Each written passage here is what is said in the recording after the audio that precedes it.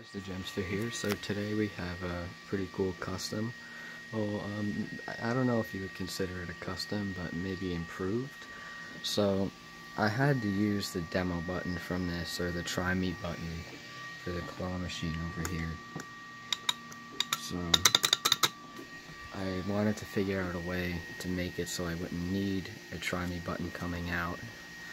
And I made the whole thing battery operated, because if you take, hold on, let me get it for you. If you take this out of the little pouch over here, you wouldn't see this on yours. This is what I did to mine. So there would be paper covering this whole thing. That, you heard me, paper. Freaking Gemmy put paper over this battery compartment here.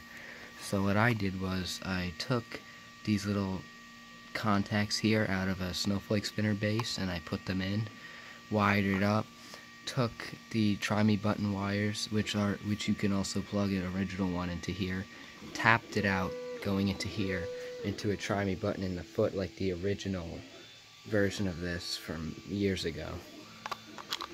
So we'll put this back on. Now the head does move slightly slower because it's only 6 volts. I know that's the first thing you're going to say in the comments. Why does it move so slow? Moves so slow because this takes 9 volts and it's only 6. What I'm guessing is this is from one of their Halloween props, and they wanted to save money by just putting paper over it, making believe it wasn't there.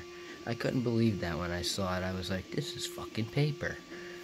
So the button is right here, and watch, no wires, nothing plugged in. I removed the jack, which was right there. You could tell because it says the amount of voltage and amps going in.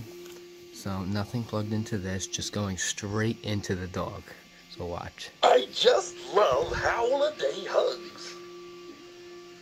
See, it works perfect.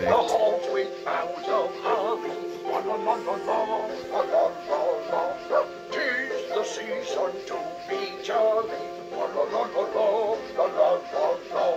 Don't we now have gay apparel? So the ancient Yuletide carol. So yeah, it was pretty hard getting this paper off. I didn't end up using the battery cover that came with it. That was on there. There was a battery cover on there, but like I said, there was no contacts, so the batteries would just sit there and do nothing. So I couldn't use the other one because it was covered in paper and I couldn't get it off. This took me like 30 minutes to get all the paper off here. They fucking glued it. And when I was taking it off, a little piece cracked under there. That's why I put these on there. Uh-oh. See? Yeah, there it is. I didn't want to see it, so I just left it like that. I'll put that back on. So here's the previous product, speaker placement. Speakers in here, so there's nothing under here. It's just a circuit board, and fucking everything is glued.